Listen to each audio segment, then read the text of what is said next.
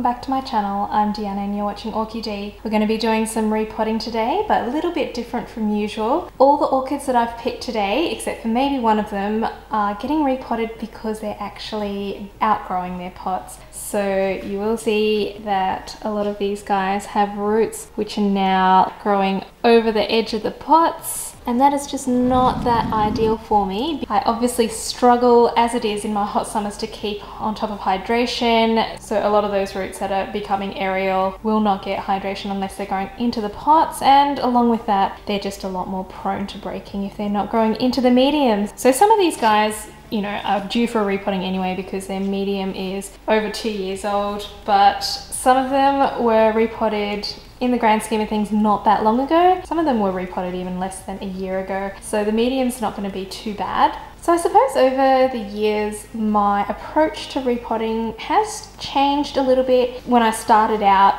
3 years ago doing my first repots, I watched a lot of videos that encourage you to get every single last little bit of old medium out of the root system, and I might have been a little bit rough with the root systems in order to achieve that, especially Cattleyas and, you know, some of the Oncidiums and stuff. You play around with the root systems too much, they'll just die off. You know, no matter how gentle you are with them, you're changing their conditions and the roots are more likely to deteriorate after you repot them. So I'm always trying to strike this balance now between removing old degrading medium but also not disturbing the root systems too much. So a lot of these orchids that were repotted not that long ago will probably just be up-potted, which means I'll take them out, probably just plonk them in a bigger pot and fill around. So the medium that I generally use these days is premix of Orchiata bark, perlite and charcoal, and I mix a bit of sphagnum pretty much into all my mixes. To be honest, sphagnum is the only one that deteriorates really quickly.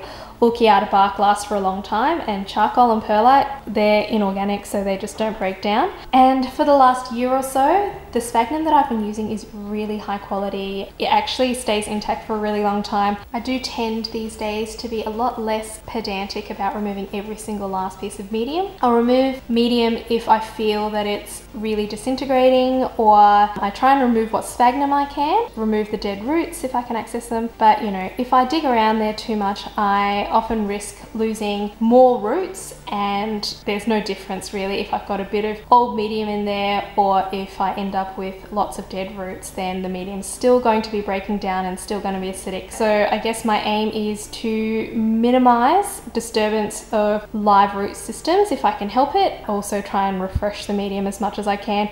At the end of the day, it is the new roots that matter the most, and as long as they're growing into nice fresh medium, then that's what's most important. So the main exceptions to that are when I do get new plants, I do like to replace it almost completely with my own medium. So that's fully perlite. I would prefer to not have orchids that are in different types of medium to what I normally grow in. And ones like this, which were repotted over 2 years ago, and at that stage I wasn't using the same type or quality of medium as I'm using now. So I do concentrate on getting more of that medium out than I will concentrate for the other plants. So let's have a quick look at these orchids one by one. But before I begin, I just want to apologize. I'm still getting used to this camera. This is the Canon M50 that I'm just test recording on, but the autofocus is really attuned to things that are close up. So if I put my hand here, you can see the background goes quite fuzzy. So I'm still getting used to that, and I'm still getting used to the settings. So just bear with me if things go a little bit in and out of focus. But down here we've got my two Encyclia radiatas. I actually think they were the same plant. Broke apart when I first repotted a couple of years ago, and this ended up being a semi-hydro experiment, which clearly didn't work out very well, but it's beginning to grow out of the pot. As you can see, the root system on this growth here is growing into the medium, but this is starting to grow out of the medium. So we'll repot that, and same here, we're sort of pushing up against the edge of the pot now. So over here we've got Cattleya Lululand, which has a big chunky root there, as you can see. It's sort of growing a bit lopsided anyway, so it needs some readjusting. It might be able to go back into this pot. Cattleya Walkeriana, I believe I only got this in like July or August last year, and it is just going mental. You can see all those roots in there, roots growing out of the pot. It's pretty much walking out of the pot and desperately needs to go into something bigger. But ones like this, I'm pretty happy that the medium's not too bad. Over here we've got my Colmonara catatante, which was actually mislabeled as a Nelliela. So you can see it's finished its blooms. I'll chop them off. And I have noticed some new growths popping out there, if you can see on there, and there's another on the other side as well. Down here we've got Oncidium Space Race Chanel with a new growth there. It's probably got enough room to grow this new growth, but it's in such a small pot and it grows quite an extensive root system, so it just needs to go in a bigger pot, and I think it'll like that much better and dry out less quickly. I thought it was finished blooming actually. These blooms died off quite a while ago, but it's actually just opened up a new bloom here. Anyway, it'll get probably up potted today. This one here is a No ID Cattleya that I got back in 2018, and it's well growing out of its pot. It has never rebloomed for me. It's actually one of the first Cattleyas I got from a local orchid nursery, and yeah, it just never rebloomed. But maybe part of that's because it's in some of the older media that I used to use that I was never really happy with. My pride and joy, my Wanagara apple blossom. So this came to me last year with no roots, so all the roots in there are less than a year old. You can see that it is growing some new roots down there, which are going to be outside of the pot. I do wonder if that's a little sheath that's coming up there now. Anyhow, because this was repotted less than a year ago, I'm pretty confident that that medium is still pretty good. There's not a huge amount of sphagnum in there. I kept it pretty loose mix, and so I'll probably just up pot that one as well. This one here, I do believe I got it the same time as that other No ID. You can see that that new growth is fully growing outside of the pot. It does have this sheath here. It's a double sheath, and I hope I don't stall it flowering because this one also has not rebloomed for me. But just like that other Cattleya, it is growing into a medium that I'm not 100% happy with. So I do want to change it out. But you can see those are all pretty new roots in there. Hopefully I don't have to disturb them too much. So the last couple are this Cattleya, which I seem to have lost the tag for, and I can't quite remember the name of, but we got it in bloom. I think it's like Dal's Good One. I would have preferred to repot it when those growths were a little bit smaller, but kind of missed the boat. This is the only one that I'm repotting because I want to get it out of this straight perlite. And then the last one here is my Oncidisa Sweet Sugar, my beautiful dancing lady, which is just about to grow over the edge there. It does have a new little growth that's developing there that I can see as well. So yes, that's all the orchids that I'm repotting today, and the focus of this video is going to be the ones that I'm up potting, even though I've got a fair mix, but you can see I've got lots and lots of repotting to do, so I can't dwell too much on each of them. We might use the Wanagara apple blossom as a bit of an example of one of the ones that I'm up potting. So without further ado, let us begin. Alright guys, well I've got two of my Cattleya types and we're going to up pot them together, but we're going to do it two different ways. So I've got my Wanagara apple blossom here, and it's going to be taken out of the pot and put into a new container. So it's in a 15cm pot at the moment, and I don't have any clear plastic pots that are bigger than this, so it's going to have to go in a different type. Now I've got these two types which are both about 20cm. I'm going to transfer it into this shallower one, and if you can see, it's got like a bit of a reservoir there, and I've actually soldered in 2 extra holes down here just so it can drain a bit better. Otherwise it's going to hold water in there. I think that'll work quite well for this.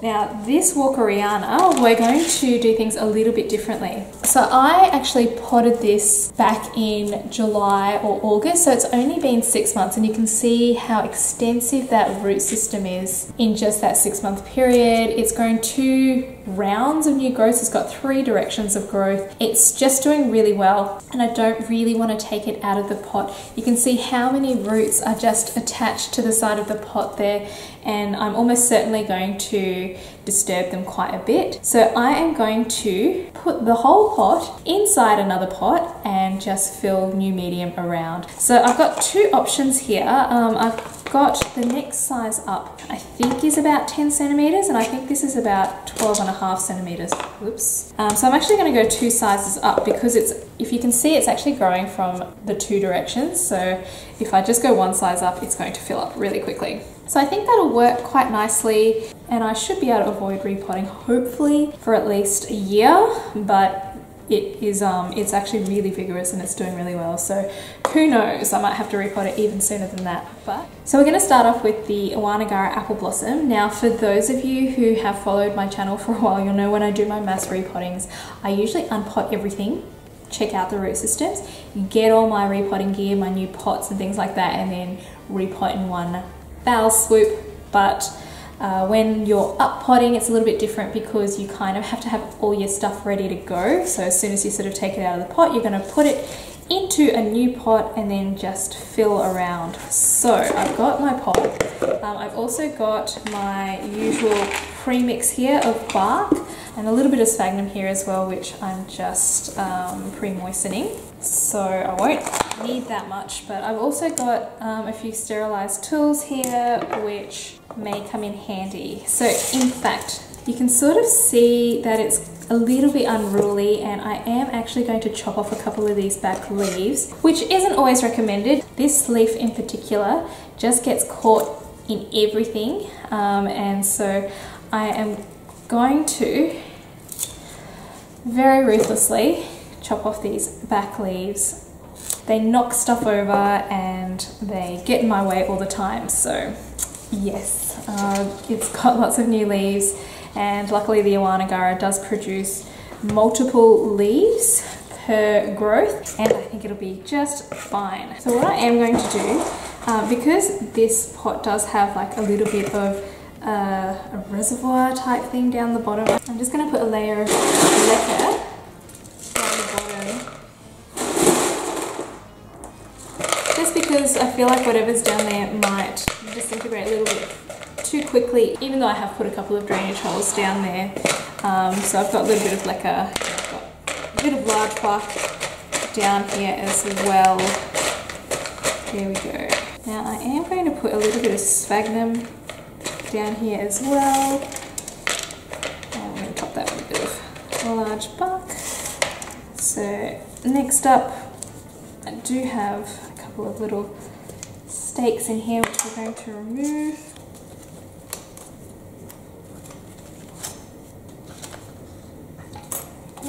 And let's get my Iwanagara out of the pot. I am being very cautious with those roots down there.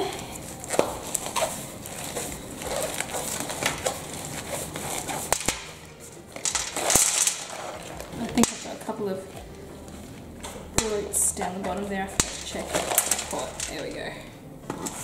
So this root system actually looks really good. I can see a few little dead roots down the bottom, so I am going to just cut them off.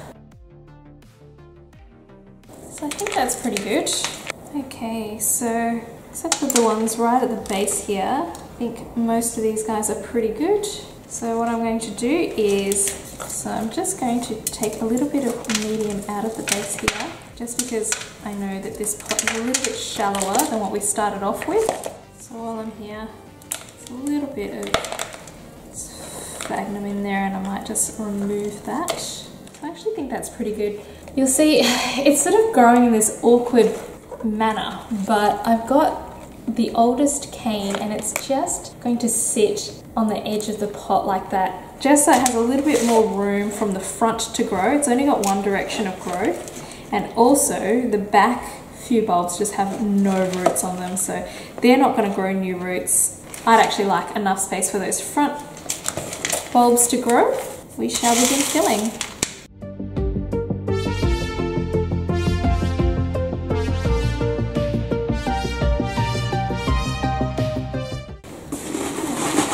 So there's obviously an area there with lots of fresh roots coming out. I'm just going to be very careful when I fill in that section.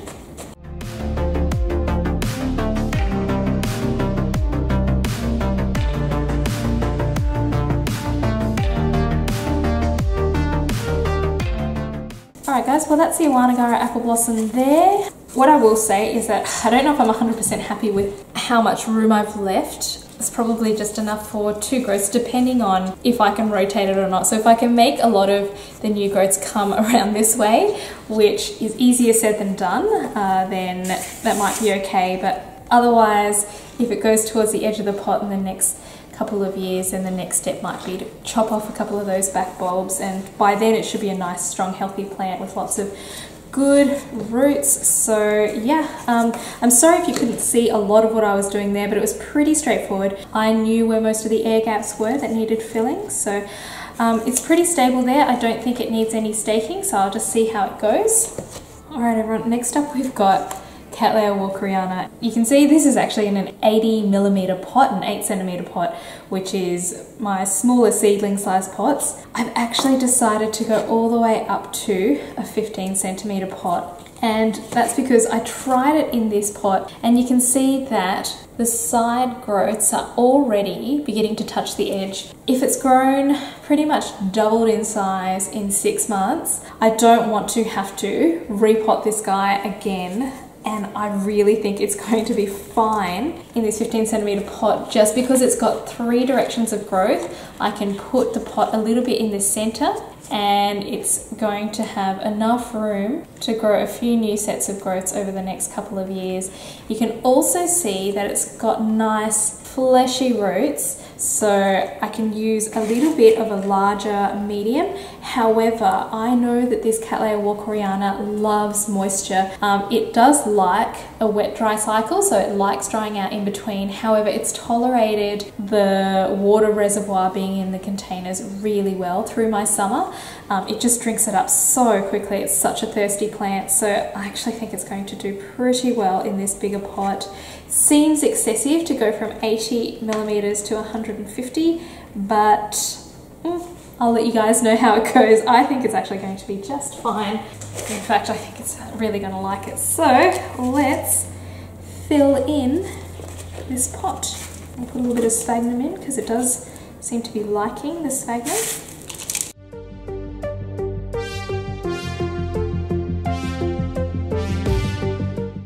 So I've just tilted it back a little bit towards the back section of the plant because it's actually growing out 3 different directions this way.